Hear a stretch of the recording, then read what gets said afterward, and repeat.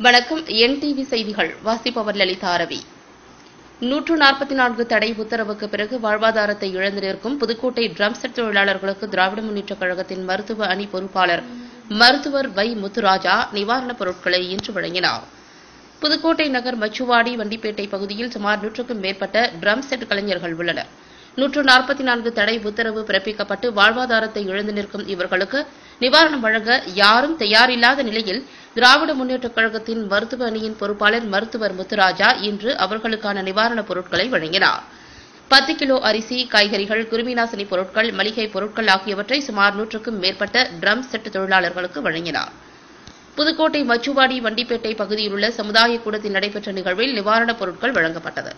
திராவிட முன்னேற்றக் கழகத்தின் பொறுப்பாளரிடம் இருந்து நிவாரணப் பொருட்களை பெற்றுக் கொண்ட ட்ரம் செட் தொழிலாளர்கள் திராவிட முன்னேற்றக் கழகத்தின் மருத்துவ அணி பொறுப்பாளர் மருத்துவர் வை முத்துராஜா அவர்கள் தங்களுக்கு வழங்கிய நிவாரணம் மகிழ்ச்சி அளிப்பதாகவும் இது தங்களுடைய வாழ்வாதாரத்திற்கு ஓரளவுக்கு திருப்தியை ஏற்படுத்தியிருப்பதாகவும் தெரிவித்தனர்.